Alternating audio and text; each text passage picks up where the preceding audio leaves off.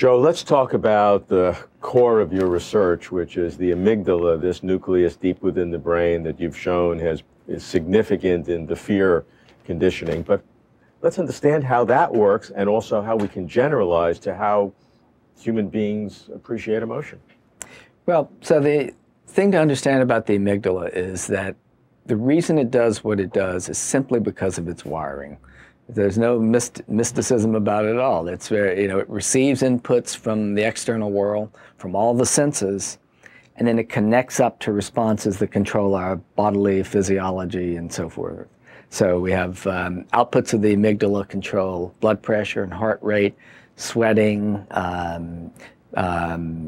hormone secretions, all of the physiological signs that you have when you're highly emotionally aroused. The fight or flight. The fight or flight response, basically, yeah. And so those come out of this circular region here called the central nucleus of the amygdala. Mm-hmm.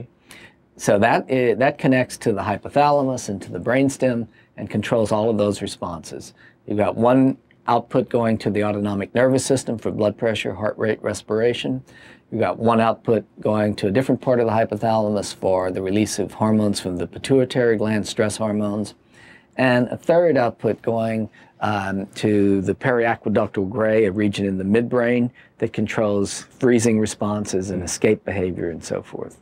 How does it know in its original wiring that it should be a fear response as opposed to something else? Mm-hmm. Sort of a naive kind of question, right, that you sort of want to ask. Right. So the amygdala doesn't know anything, right? Right. So it just gets electrical and chemical inputs. Right. And if the gate is opened by those inputs, so it's got the amygdala receives sensory information in its lateral nucleus, so that's the gateway in.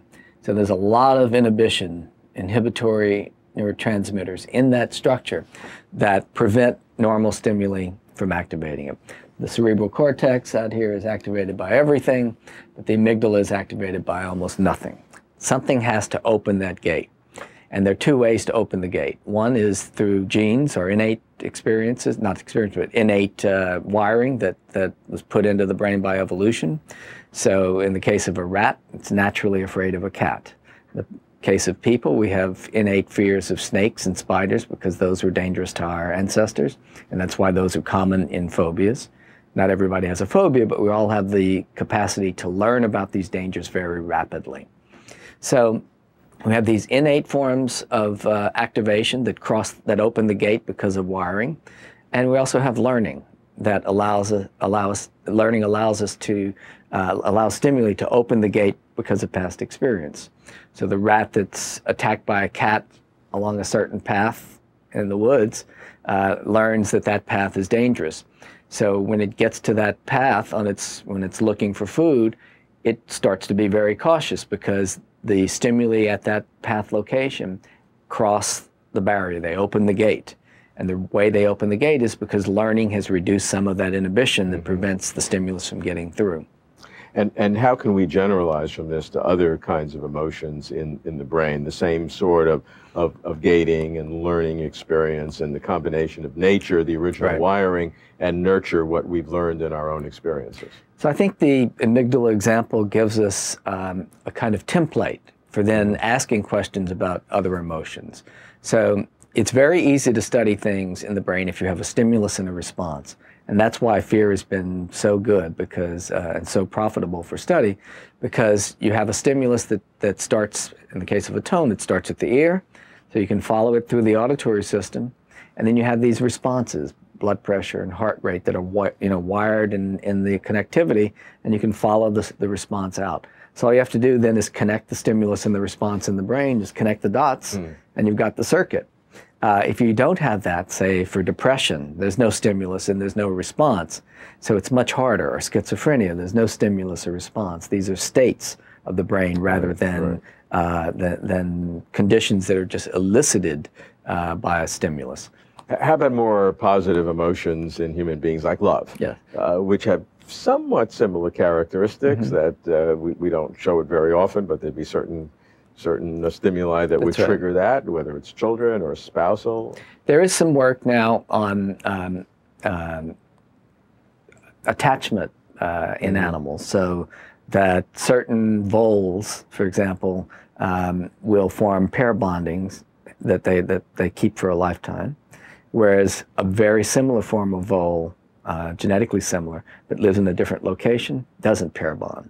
And so by studying the brains of those two kinds of animals, you can learn something about the attachment system and its role in, romantic attachment in the rodent.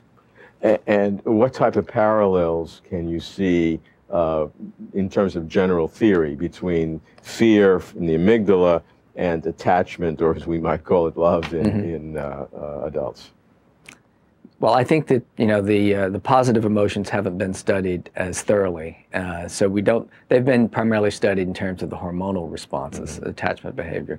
So we need to get into the circuitry of that. But some positive emotion has been studied in terms of addictive drugs and the cues associated with addictive drugs that elicit relapse behaviors and so forth.